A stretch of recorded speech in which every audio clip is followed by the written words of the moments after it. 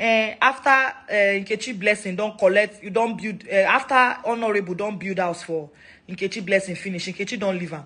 Please, Mr. Man, I want you to post the receipt of you giving me money for my house. Let's show the world, please. Because you see that sweat, you see that bungalow, that korope that I built with my sweat, with all the money of the people who paid. Do you know how much I charge for influencing on Instagram? Do you know how much I charge for influencing? Anybody that has paid me before should talk. I know they collect 1 million naira for influencing. No. I charge 2.5 million naira for 1 month to influence. And I can hit my chest with my mother in my grave and said all the money I made from influencing was what I used to build that bungalow. You went to use fake page to DM a blogger that you built my own house for me. You get money. You don't build house for mama wey born you. Now me you won't come build house for. You get money.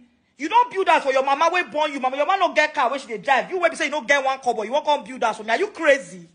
What shake my phone? Because I kept you quiet. I don't want to talk. I have said that, see, I don't drag people that I love. Ask. All of you are tagging Adeyemi. Me and him, we are cool. Me and Adeyemi, now they even calm me down now, safe. Ọkùnrin ò kí ń fi mí lẹ̀ o. Mo máa kúrò tó bá ti ń ṣe bí olórí burúkú o. Ọkùnrin ò ń fi mí lẹ̀ o, bóyá kẹ́ lọ bèrè o. I will leave you the fuck alone when I'm tired of your nonsense. Which reasonable man go come on Instagram live every day? You call yourself an honorable. Honorable of where? Ojawereni. Are you crazy? Because I kept you quiet. Which honorable? I have met people. I chill with politicians on a daily basis. None of them go come Instagram. Make a show now how they do in Instagram video. Jobless for Raja. What you only want couple? Only dafa on Tony. Oda ko mo koti Raja wiri. Olori buruku. What on nishe? You go hold phone like this. One day, morning and night. You dey for live video. You dey craze. You want me? Want they follow the? You me no first match one or so. O ṣiere ni. Olori buruku lele ni sha. Ṣé o ṣiere ni tí mo bú ẹ láṣìírí ko àwọn èèyàn má rò bí pé kò sí nǹkan lọ́wọ́ ẹ. Ó jáwèrè ni. Àwọn wo ló bá àwọn wo ló bá o Ọpẹ́yẹmí dey follow go ṣó ṣiere ni. Ẹ gbà mí kẹ́ lọ́wọ́ olórí burúkú shirt mẹ́ta jeans méjì. Ṣé lè ṣiere ṣá? You go there for live video. I kept complaining. A lot of people keep saying, what kind of a guy is Nkechi Blessing dating that does nothing but being on live video? Okoyemi, I try to talk. You say I'm trying to separate you from people. You say I'm not wanting you to associate with my colleagues. The same colleagues that you have almost scattered me and all of them, saying all of them wants to sleep with you. Now let you be man where they this life. A lot of people beg me not to do this, but I'll drop this one and just let it end so that people will leave me alone. I say I don't do again, become problem. You started causing problem here and there. The place where you wrong go meet, the same gist lover where you wrong go meet. You said the gist lover is toasting you because she's a woman. You can attest to it that she's a woman. That gist lover is toasting you. That's why gist lover is always carrying our shit. Okoyemi, what is your problem? What exactly do you want from me? I don't leave you for the past how many weeks. But today, what happened today that escalated, that made you go and form this gist because you are being threatened by a young man called Omoluabi who is doing so well for himself. You are being threatened by a young man who is doing so well for himself. Ìwọ tó níṣẹ́ lọ́wọ́, ó ṣiere ni. Àwọn tó ní ẹ fẹ́ gbé ẹ̀sìn lórí burúkú ni ẹni Ọpẹ́yẹmí. Ó jáwèrè ṣá. Èmi, you know me, say you suppose don't know me, say this day will come, but I try to avoid it. I tried to avoid it because I said I would never come on live or on Instagram to drag anybody I once had issues with. I and Adeyemi Mike never even broke up. We just decided to go our separate way.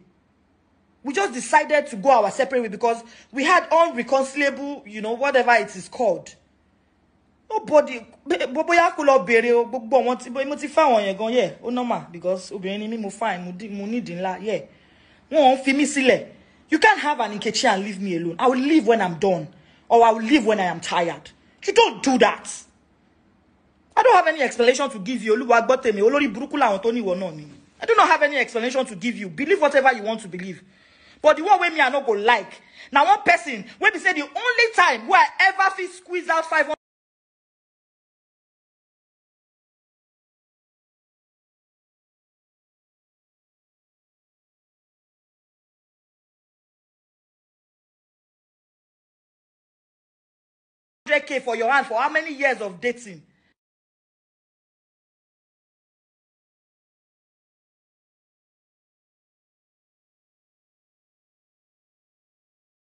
Gloria. Èmi ò ń sunkún fókò. Ọlọ́run má jẹ́ tí oko rọ́bà pọ̀ lókè. Ẹ jẹ́ lọ bá yín, ẹ jẹ́ lọ fókò rọ́bà wọ̀nyí. Ṣé ń wá èmi ni. Ó ṣẹ́jú mẹ́rin lọ. Lórí burúkú. Ọmú wa lè. Kò lówó kò lókú. Kí làwọn akiri? Ọlọ́run má jẹ́. Mo ń bọ̀. Mo fẹ́ fókò rọ́bà wọ̀nyí. Ó pọ̀ rẹpẹtẹ inú nylon. Mo fi nylon ṣe oko. Nkechi. Ora. Ore.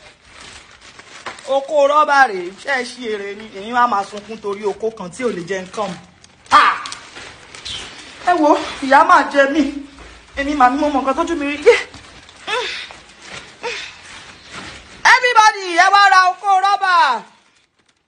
Dídò máa replace gbogbo ìyá láyà ẹ̀yin tẹ́ mo kodo. Ó kú ní fóun lásíwájú abs ní mi gbà. Torí ó máa dó mi pa. Ẹ ti ya wèrè. Wọ́n máa sunkún torí oko kan tí ò lè ṣe ju ìṣẹ́jú méjì lọ. Ọlọ́run má jẹ́. Ẹ ti ṣí èrè. Ṣẹ́rí. Òun rèé.